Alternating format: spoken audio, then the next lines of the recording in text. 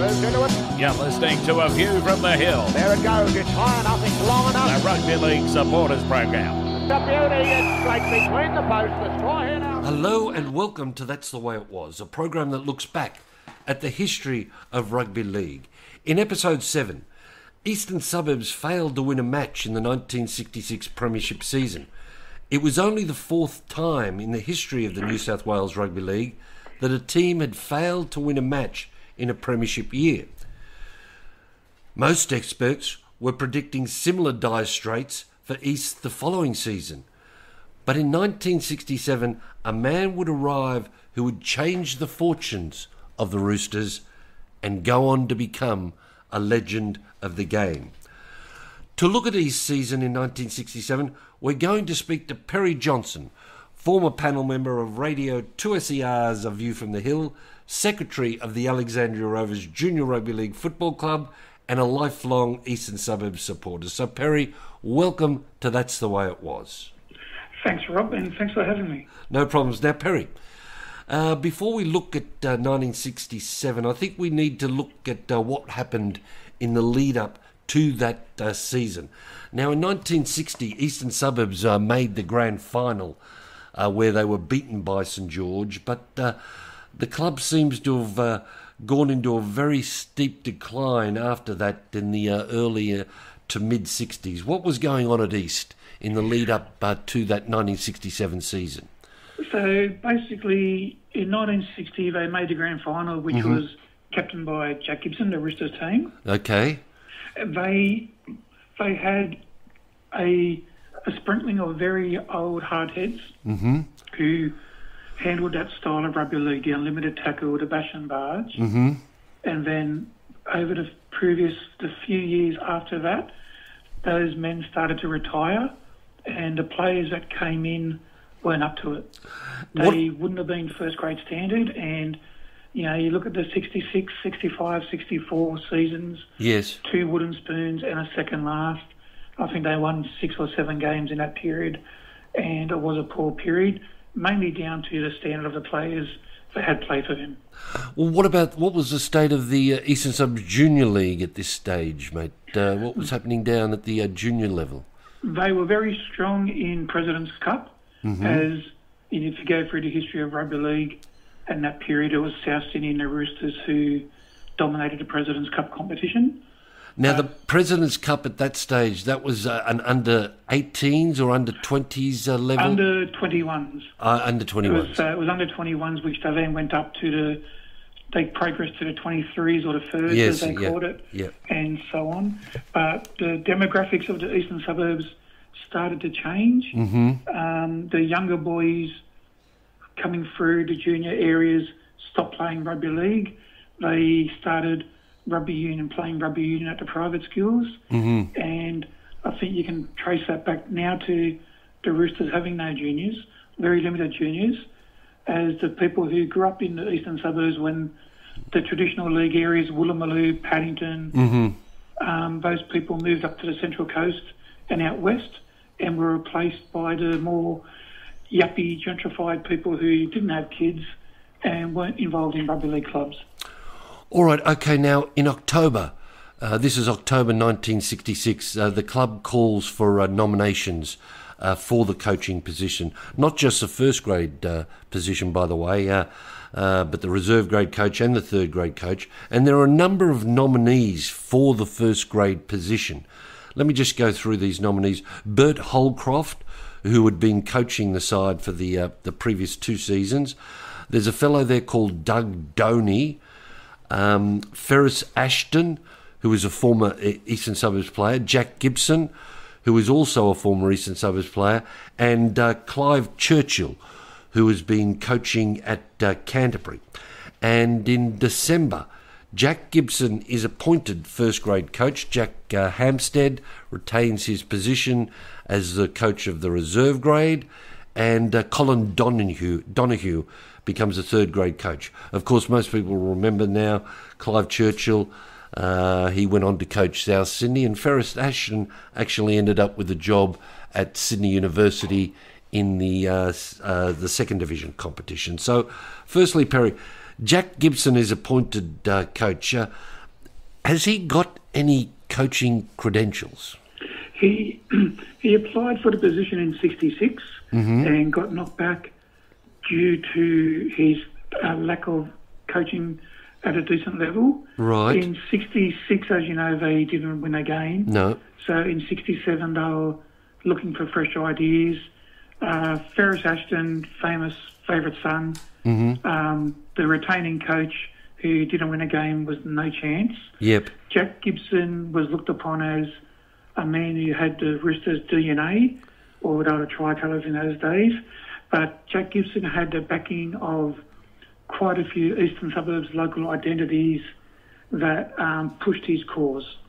Right, okay, because it says, I remember reading in the, I think it was the Rugby League News, they said that, Jack Gibson Hotelier has been appointed the coach of Eastern Suburbs.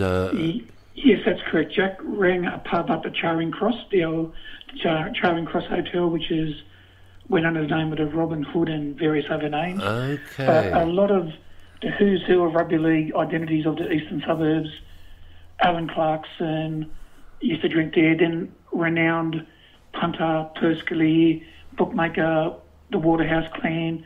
So Jack rubbed shoulders with not only the local workers in the area, but some of the heavy hitters of sport within Sydney, and I guess it didn't hurt when it came with his name getting pushed forward with his application. Right, so they had these, there were fairly sort of big Eastern Suburbs supporters. He had their support, and I remember that Charing Cross Hotel. There was a junior. Was there a junior rugby league club affiliated with that hotel? Yes, they used to run an A-grade team. Yes. They didn't have any other teams, and they were, what you would say, they had some very big betting going on in their A-grade games over the years. They had some supporters who would bet on scrums, penalty counts, the like. It was it was an A-grade team, A-grade club, who threw the money around a little bit. Okay. I'm sure that anyone that played in the Eastern Suburbs Juniors around that period would remember that team from the Charing Cross Hotel. Now, Jack Gibson. Now, there's stories about him. He was travelling to the United States a lot to study coaching and training methods. Yes, he spent a lot of time with the legendary Vince Lombardi. For the listeners, they may know that the Super Bowl trophy in America is the Vince Lombardi trophy. Yes. So Jack, as I'm sure we'll touch on a little bit later, the rules of rugby league changed for the '67 season. And Jack looked at what he had on paper and realised they weren't the biggest team, but so they're going to build a team on defence. And Jack was always of the opinion that if you could keep the opposition to 10 points or less per game, you're going to be in a chance to win every game.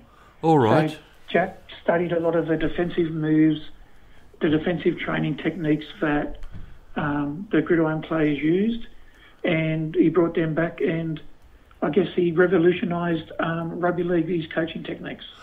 Yeah, it was a bit revolutionary at the time because he sort of had video analysis and this sort of thing, and match statistics and all that sort of thing. This was sort of like, well, it was a bit unheard of, really, in rugby league at the time. Yeah, one of the things Jack did was he stopped the Roosters going on road runs. Okay. And his big thing was, you play rugby league on grass, you train on grass. Yep. Okay. So that was one of the techniques, and he also he studied a lot of Swedish movement. At the time, the Swedish long distance runners were the prelude to the great African Kenyan runners. Okay. Yeah. So he studied a lot of the Swedish techniques about stop-start endurance training, and again, he was ahead of his time. All right. And it was from there where he had his little mate Alfie Richards doing the training, and I guess you could say they were the original Batman and Robin of the rugby league circle. And I can also remember the Nautilus machines. The Nautilus, I think that came a bit later on, but when the Nautilus weight training machines came into Australia, I think he was one of the ones that sort of like hopped onto that, was one of the first to hop onto that. Okay, let's just move on here. So Jack Gibson is a new coach, but on the player front, well, there's not much going on. East signed a player called Jeff Chambers from Wagga Wagga. They signed Trevor Grady from Oberon. There is talk that a former player, Don Fenton, may return from England. There's even talk that Ken Thornett, who is in a dispute with Parramatta, may sign with East, but that doesn't eventuate. In the end, probably the most significant player to join the club is a fellow from Leeds called Lewis Newman. Now, Perry, who is Lewis Newman? Tell us a bit about this Lewis Newman fellow. Well, Lewis was a South African, and he switched from rugby union in South Africa and went to Leeds in '61.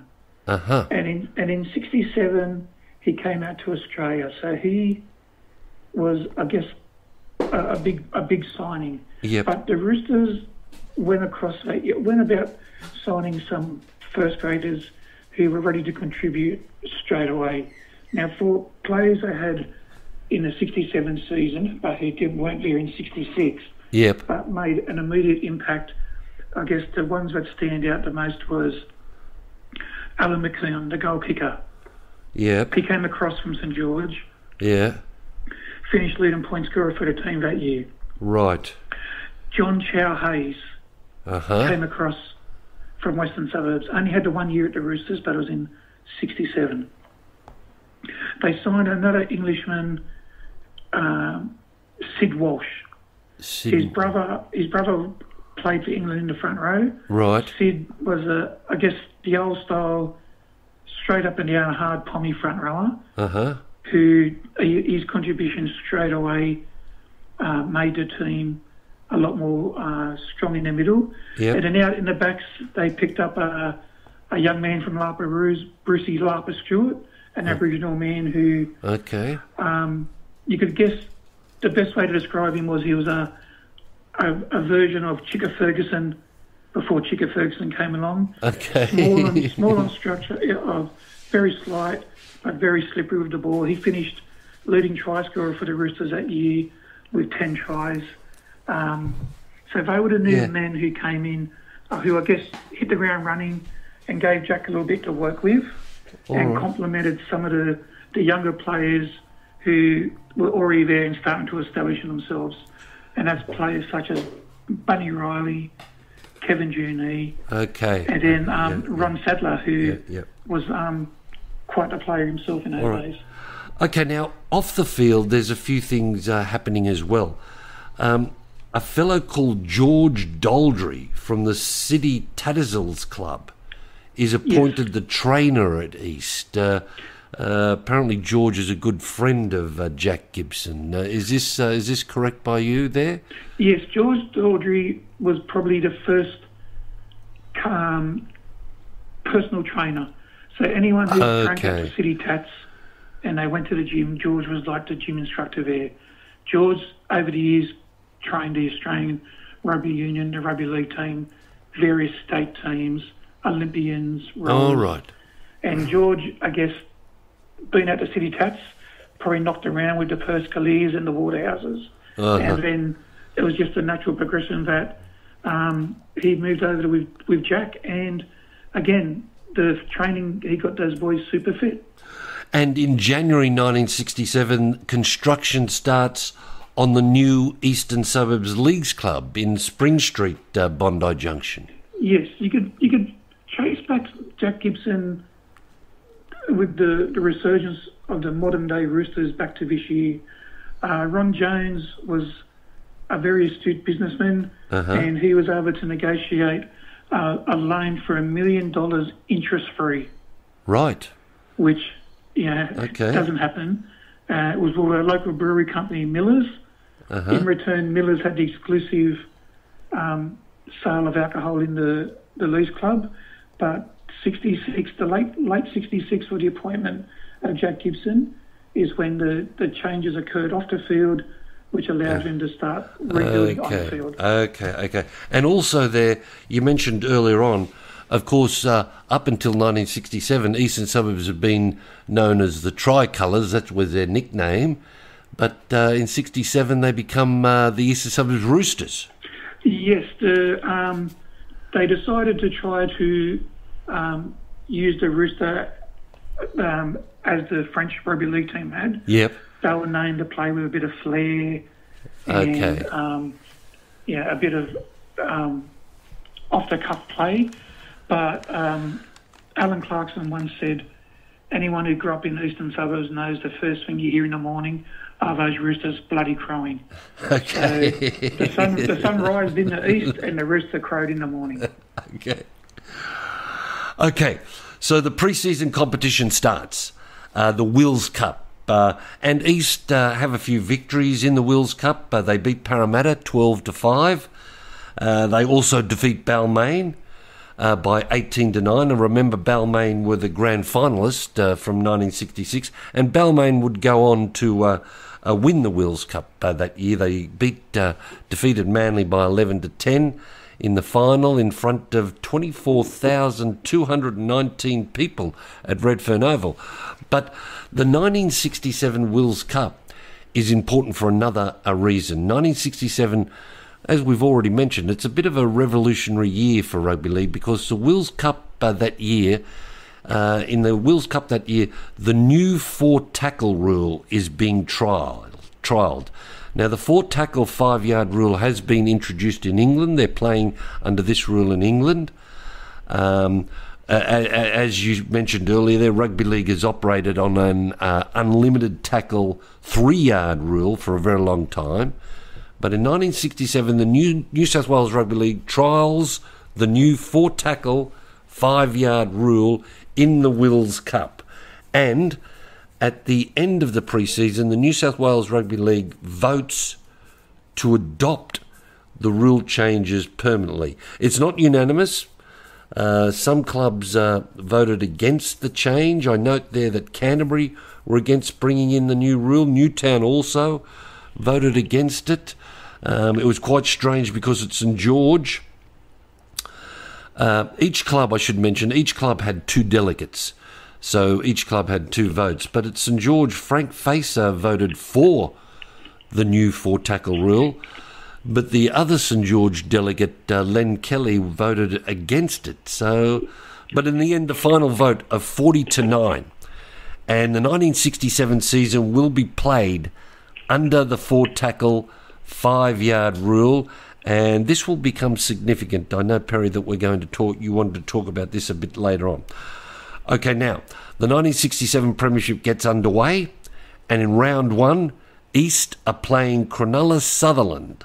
Okay, this is another part of the revolution that's taking place in 67 because we have 2 new teams in the competition. Cronulla and Penrith have been admitted to the competition, and in round 1, Cronulla defeat East by 11 points to 5, and there's quite a strong reaction to this because Jack Gibson and the selectors drop a number of players, including the fullback and captain Ken McMullen.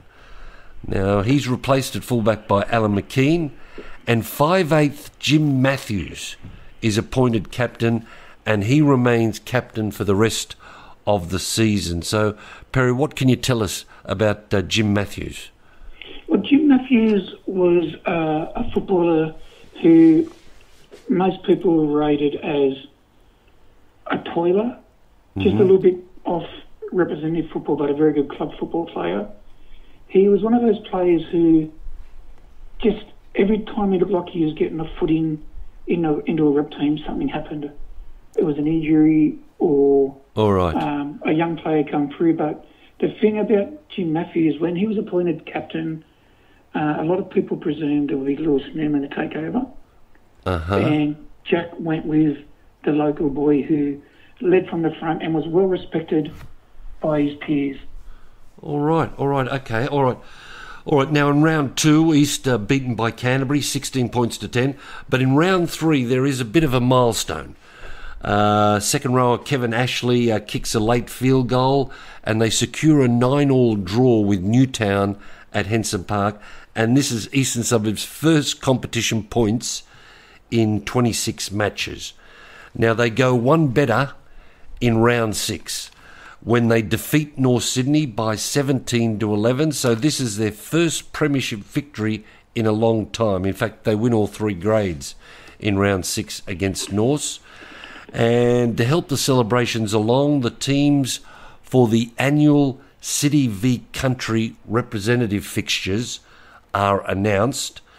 Now, it's a big season of representative football in 1967 because New Zealand are touring Australia, and the tour includes 3 test matches. So after round 1, the City teams are announced. Kevin Junee is named halfback for the City Seconds.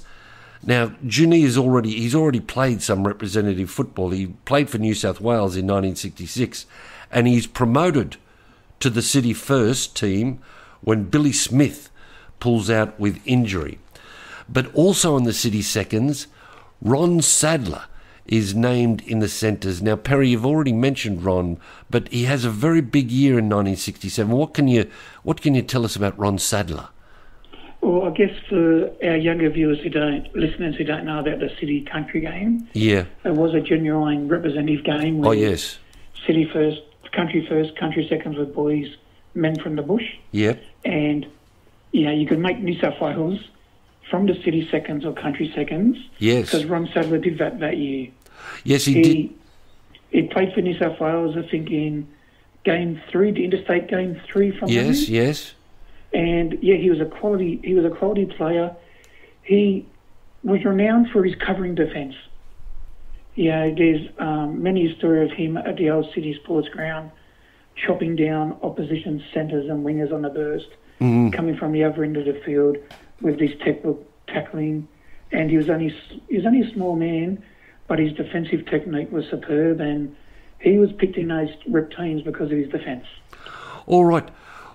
Now, I want to go to round 7 because Eastern Suburbs, again, they win all 3 grades against Penrith. They beat Penrith by 26-10 in the first grade. But after the match, there was a very interesting article there written by Alan Clarkson in the Sydney Morning Herald. Clarkson says, and I quote, "Eastern Suburbs rugby league team's rise from oblivion has been one of the success stories of the season, and the final chapter has yet to be written." And he goes on to say, Perry, that he believes that the new rule, the new 4-tackle rule, suits the Eastern Suburbs team. Now, what do you think he's talking? What was he talking about here?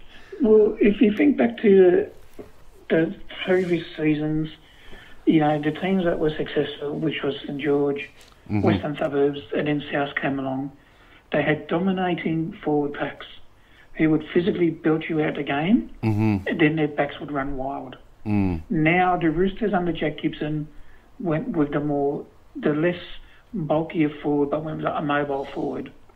And then he knew that if he stood his team back 5 metres in attack and they were back 5 metres in defence, his players had 10 metres to work with the ball. And so he went down that line. And also the other thing he went with was the overall fitness of his players and the speed of the defensive line. And if you look at the Roosters that year, they finished with the best defensive record. Yes, I was going to mention this a bit later on, yes. And that was all down to the fitness regime that Jack Gibson brought in with the help of Alfie Richards and George, you mentioned earlier. Yeah.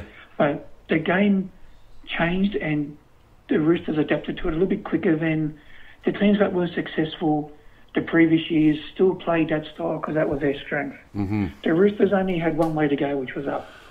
And as you know, you get your first win out the way after that long drought. 2 and 3 start to happen. Yep. And then next thing you know, you're not the easy beat, you're not the laughing stock.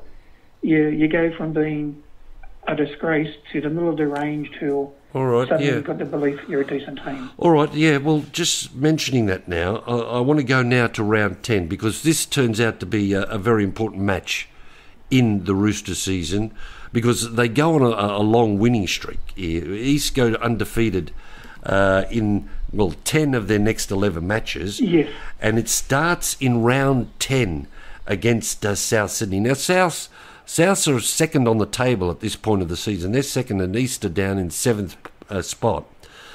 So, Perry, round 10 versus South Sydney at the Sydney Sports Ground in front of 17,363 people. What happens in this match?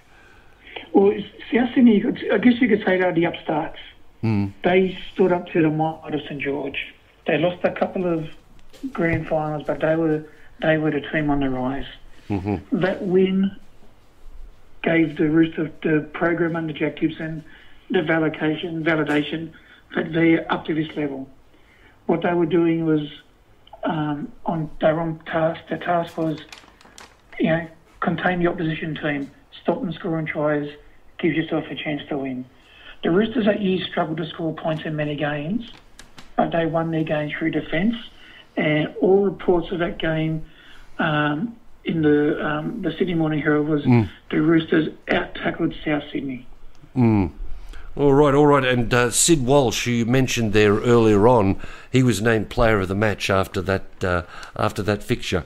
Okay, Perry, I just want to divert for a moment, because after that match, there was a very interesting table appears in the weekly edition of the Rugby League News, and this table looks at the defensive performances of all the clubs at the halfway stage of the competition.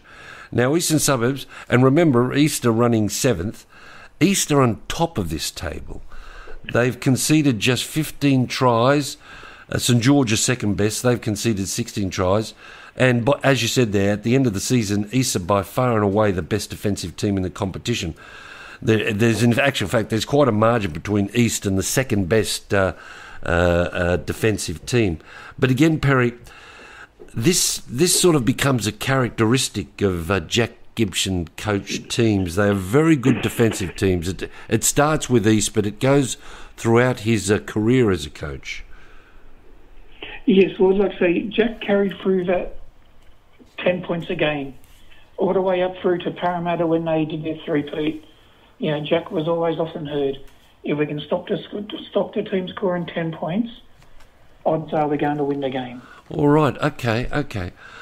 All right, let's go to round 12 then. Now, round 12, they're playing Canterbury Bankstown. And at this stage of the season, Canterbury are now on top of the table.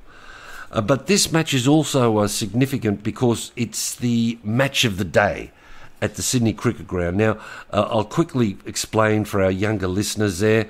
At this stage in the history of rugby league, the match of the round is always played on a Saturday afternoon at the Sydney Cricket Ground. And this is important for Eastern Suburbs because, they've not played at the Sydney Cricket Ground since 1962. So, Perry, what happens in this match against Canterbury, round 12? Well, I guess that was, you could say it was the birth of the sleeping giant.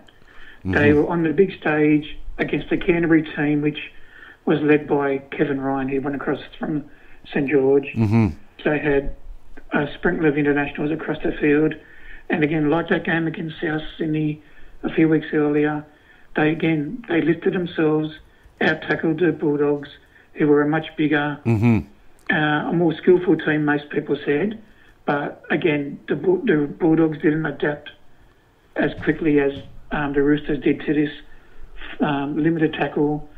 The Roosters in that game kicked and chased all day and turned the big forwards around. Again, the match report from Alan Clarkson said it was like watching seagulls chasing a hot chip at the beach. Yes. He said they just swarmed in and they just trapped the back three from the doggies, and they couldn't make no ground on them. Well, yes, because from the descriptions of the match, Tom Goodman, who was writing in the Sun Herald there, noted that Canterbury won the second half scrums by 2-1, and he said that 30 of the last 40 minutes were played in Eastern Suburbs half. And he went on to conclude, he says here, I quote, East gave a thrilling and sustained display of determined low tackling. He highlighted the performance of Lewis Newman, who we spoke before. He seemed to think that Newman might have been lucky to stay on the field. He was cautioned 3 times. He had a personal battle with Merv Hicks. Merv Hicks was an Englishman who played for Canterbury at this stage. And Bruce Stewart, again, Lapa Stewart, who you mentioned before, he was the man of the match. And it was interesting to note, he came to East from South on a $200 transfer fee. So things have definitely changed. All right. Now, as I said earlier, East were on a long winning streak. They only lost 1 match in 11 games. That loss was actually against Newtown. It was a mud bath at the Sydney Sports Ground, round 14. And Newtown, second rower there, Brian Blows, scores a try with just 2 minutes to go. A try which, apparently was set up by Newtown's halfback, Greg Hartley. And Greg Hartley was a Roosters junior. Greg Hartley, because Jack Hartley's father was one of the men who formed the Paddington Colts Football Club. All right, and Bob Lanigan, Newtown's fullback there, he kicks a conversion from the sideline, so Newtown win by 7 points to 5. Okay, that brings us now to round 15. Sunday, July the 9th, versus St George. And by now, St George are on top of the table. I think we should mention that this match is played the day after the 3rd test. Again, the test matches were played on the Saturday, and on Sunday we had the club matches. So this match against St George is played after the 3rd test. As we said earlier, there is a test series against New Zealand in 1967. Australia wins the test series. They win all 3 tests. They won the 3rd test by 13-9. But there are a lot of St George players involved in this test match. Reg Gasnier is, he's not only the captain, he's the coach of Australia at this stage. Graham Langlands is there, Johnny King, Billy Smith, and Johnny Raper. So, Perry, just outline what occurred in the round 15 case, remembering as well that East haven't beaten St George in a very long time. Yeah, I guess you could say that that St George team had maybe a halfback and a lock forward who were known to enjoy a drink. Mm-hmm. So maybe they might have been a little bit worse to where the next day might have had a lack of sleep between games. Mm-hmm. But this was the moment. The Roosters were set for this game. They knew that to be taken as a serious rugby league team, they had to win this game. Quite interesting. The stories around at the time was a lot of money was put on the Roosters to win this game. Okay. So again, the smart money was such that the Roosters were up for it. I guess with the timing, they got St George at the right time, but it doesn't hurt to beat a team that's won 11 premierships straight.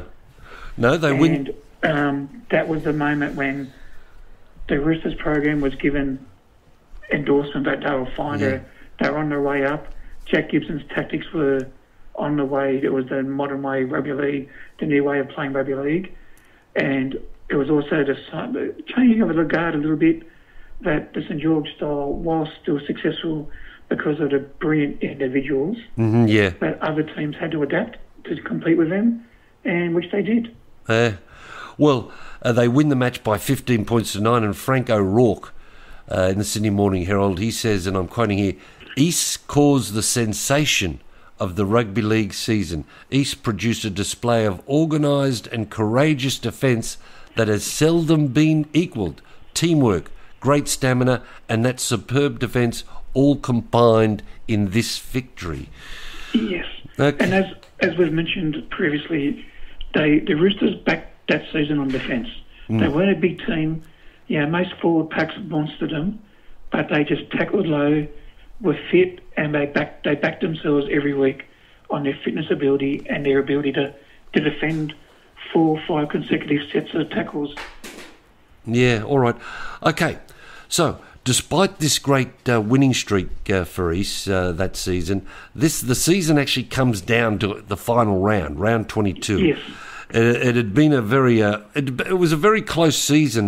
Throughout the season, Balmain were on top of the table, Souths were on top, Canterbury, St George, they all led the competition at various stages. But for East, they had to win their final match against Parramatta to qualify for the semi-finals. Both Balmain and Manly also had chances to make the semis, but Eastern Suburbs prevail. A late field goal there, again by Kevin Ashley, gave East a 15-14 victory.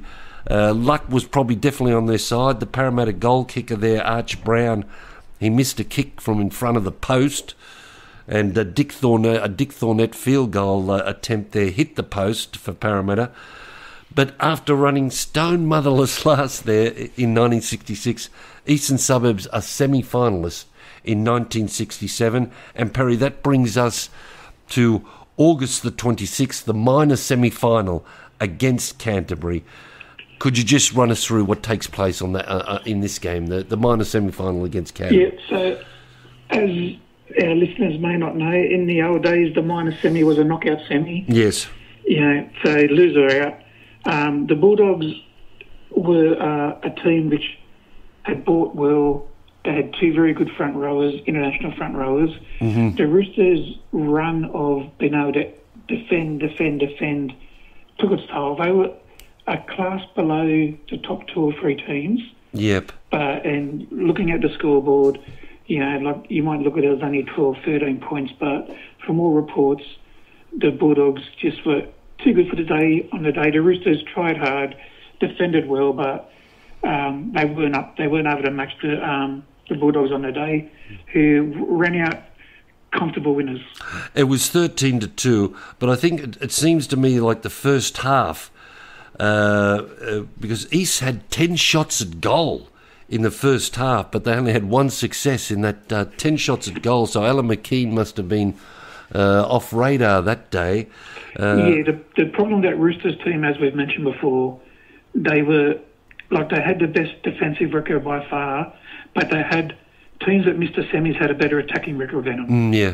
So the Roosters would back themselves in defence, and against a quality team, if you can't score tries and you can't kick your goals, you can't win, no matter how good you tackle. Yes, just mentioning the attack there, apparently Les Johns, the Canterbury fullback, he had a very big game. And I mean, the other, I suppose, big turning point for Eastern Suburbs came at half-time when Kevin Junee didn't come out for the second half. He was injured and didn't come out for the second half, so that would have been a big loss for Eastern Suburbs going into the second half of that match. And again, you spoke about the possession there. The Scrums favoured Canterbury by 23-9 in this fixture. So so they lose the match by 13 points to 2. The revolutions of 1967 would continue. 2 weeks later, when Canterbury ended the reign of the all-conquering St George Dragons in the preliminary final, but Canterbury couldn't stop the next revolution, because on grand final day, the South Sydney Revolution was just beginning. Perry, Jack Gibson went on to coach East again in 1968. Again, they make the semi-finals, but he left the club at the end of that season. Why did he leave at the end of 68? Well, his contract was up, and he sat down with Ron Jones, who was the chairperson of the Roosters, and Ron Jones offered him $200 less than what he was on in 67 and 68. Jack Gibson actually said, "I've took you to the semis 2 years in a row, and you want me to take a pay cut." And then as a result of that, Lewis Newman went on to be captain coach. Lewis Newman, yes, he came. In 69. In 69. So what do you think that Eastern Suburbs learned? What did they learn in 1967, mate?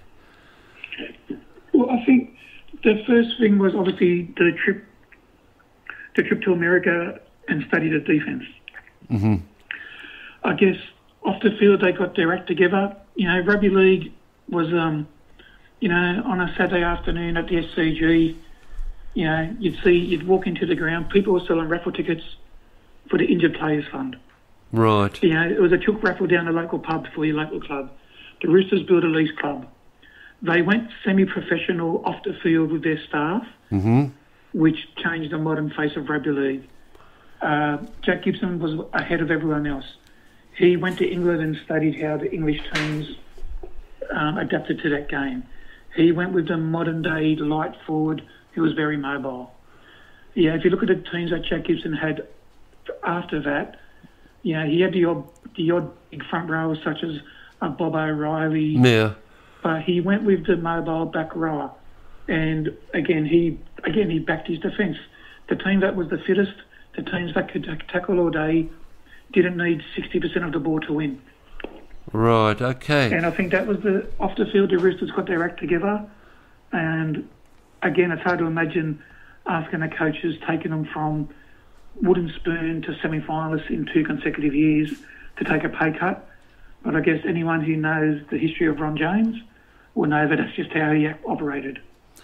That's the way it was back in 1967. My name's Rob Corral. On behalf of Perry Johnson, this program was produced by Tony Peterson. Until next time, may the Force be with you. These know how to play the game, they play it hard and fair. These know how to win the game, they give more than they share. They're great to see in action, these boys who show the way. Put the Roosters on the field, they'll show you how to play. Here come the Roosters, the best we've ever seen. The red, white and Roosters, the Eastern Suburbs team. East to win, shout out and cry, let everybody know. If you play this football game, beware the Roosters grow. They're great to see in action, these boys who show the way. Put the Roosters on the field, they'll show you how to play. Here come the Roosters, the best we've ever seen.